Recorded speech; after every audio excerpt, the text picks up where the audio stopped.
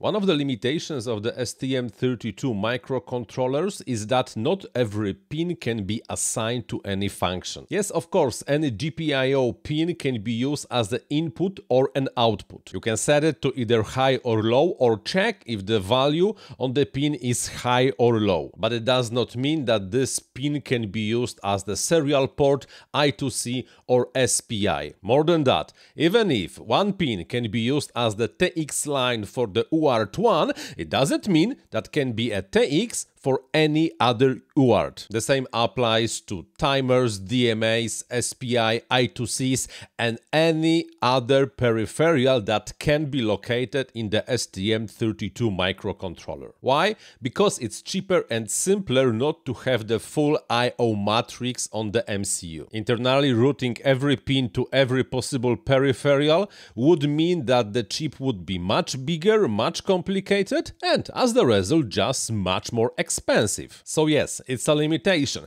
but if you play it right, it's not that big of a deal. Of course, as long as you know what you are doing and you check the documentation. And by the way, yeah, developers usually do not read the documentation. I know it, because I usually don't. Let's take a look at the pin PB0. According to the documentation, the PB0 can be used as timer 1 channel 2N, timer 3 channel 3, timer 8 channel 2N, serial port 4 CTS line, OTG HS ULPI D1, and event out.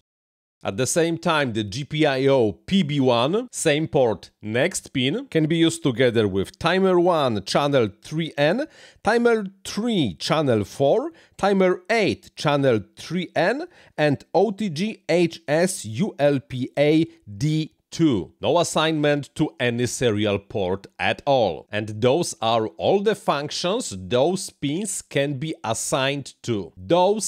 Only those, and only one at a time. PB0 can be assigned only to those timers and those channels, and there is no chance in hell that STM32 PB0 will work as the SPI or I2C bus. Just never gonna happen. On the other hand, if we take a look at the PB6, it turns out that on the STM32 F722, the PB6 can be used as timer 4 channel 1, I2C1 SCL, USART1 TX, QuadSP BK1 NCS, or FMC SDNE1. So you have a choice, either a timer, either I2C, or either a serial port 1. In the STM32 nomenclature, those assignments are called the alternate functions. And each pin, each GPIO, can have up to 16 different alternate functions, from AF0 to AF15. What's very important, not every alternate functions might be assigned to every pin. Some pins might have more alternate functions, some pins might have less alternate functions, and the number of the alternate functions available for every pin might vary. How to check which pin can do what? Well, the answer is pretty simple. It's the datasheet.